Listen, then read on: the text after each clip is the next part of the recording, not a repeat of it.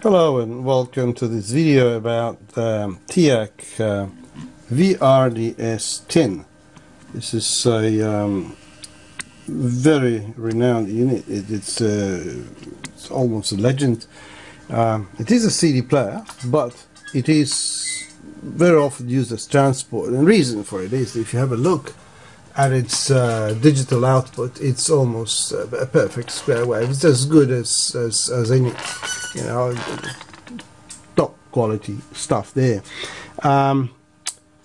Before we go further, I want to show you something, and I've shown that before, but people, when they buy second-hand units and vintage ones like this over 20 years, are always concerned about state of the laser. So with Sony, if you have a look in there, it gives you a serial number of this KSS-151A, and underneath on the bottom it does say 46A. Okay, that what it means, that when this was brand new, it used to, during operation, it used to consume 46.8 milliamperes of current. And if you look in the manual for VRDS-10, it tells you that if you measure it across the resistor, 22 ohm resistor, which is 407 in this unit, and divided the current by the 22, it will give you the current reading, the current consumption, and then you can judge how well it is used. If the current consumption increases by 10 milliamps, it is considered to be end of its useful life and needs to be replaced. So in here we have 1069, 1070. When it warms up a bit, it goes to 1073. And if you divide that 1073 by 22 on the calculator, it shows you, let me turn that down, it shows you 48.7 milliamps, which means that out of the 10, only 2 milliamps, the current consumption increased by only 2 milliamps. So basically 80% of that laser is still good. So it's only used up 20%, and so probably another 8 years of normal usage. So this thing is in very good condition. What can I tell you that I haven't said before? This is a metal disc there, and die-cast VRDS thing, bridge that holds and drives the mechanism. Quality, frictionless, KSS-151A mechanism.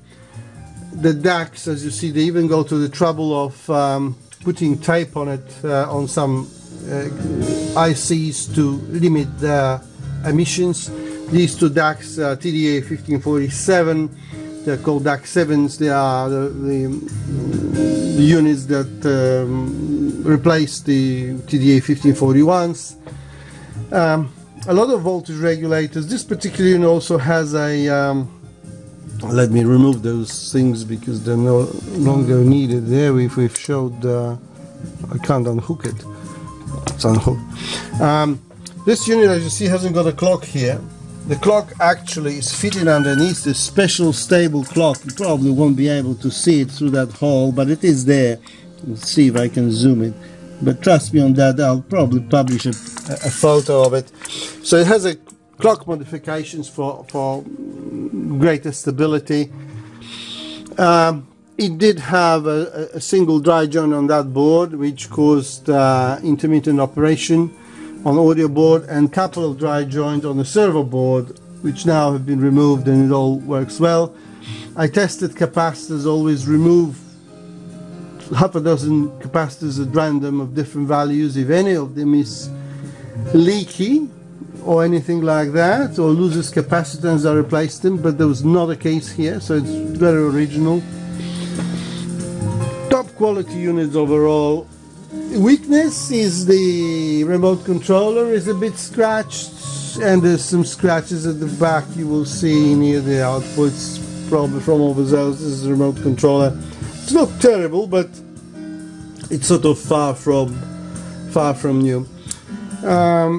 It plays everything, plays CDRs, plays whatever you want, and reads, you know, discs with errors, or I'll let you play. So there's nothing further really to add. Top quality unit in good condition. I'll play maybe a couple of those tones. Well, we go 8 first, track 8. Smooth drawer operation, as you say.